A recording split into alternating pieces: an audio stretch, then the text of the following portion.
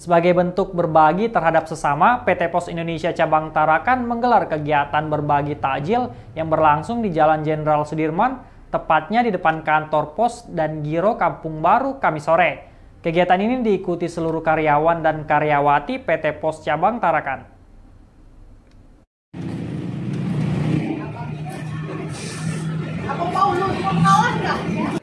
Pembagian takjil kepada pengguna jalan ini juga diikuti langsung oleh Kepala PT Pos Cabang Tarakan Yogi Sudrajat.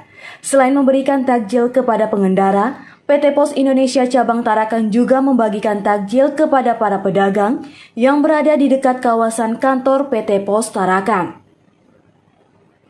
Ditemui usai kegiatan pembagian takjil, Kepala PT Pos Indonesia Cabang Tarakan Yogi Sudrajat mengatakan bahwa kegiatan ini serentak dilakukan di seluruh Indonesia dalam rangka ikut berbagi dan peduli terhadap sesama serta memeriahkan pelaksanaan ibadah puasa tahun ini, di mana di seluruh Indonesia PT Pos ini mencanangkan membagikan sekitar 500.000 takjil.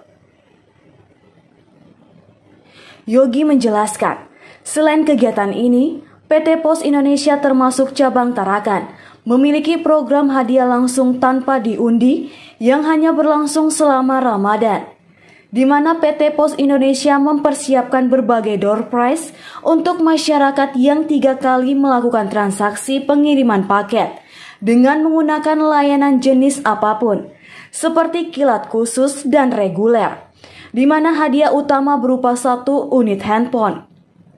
Kantor Pos berbagi keberkahan di bulan yang suci ini. Selain berbagi takjil, ada juga program yang kami luncurkan juga di bulan Ramadan ini untuk pelanggan setia kantor pos atau pengguna layanan jasa pos, yaitu program Lucky Draw, yang dimana setiap customer atau pelanggan pos yang mentransaksikan pengiriman paketnya lewat kantor pos sebanyak 3 transaksi berkesempatan untuk mendapatkan hadiah tanpa diundi.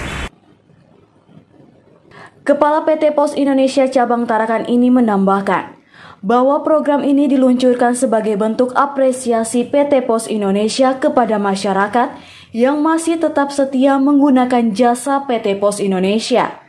Mengingat PT Pos Indonesia juga dulunya memiliki peranan yang sangat besar dalam hal komunikasi melalui surat, terutama juga ikut berkontribusi dalam sejarah perjuangan. Tim Liputan EQUATOR TV.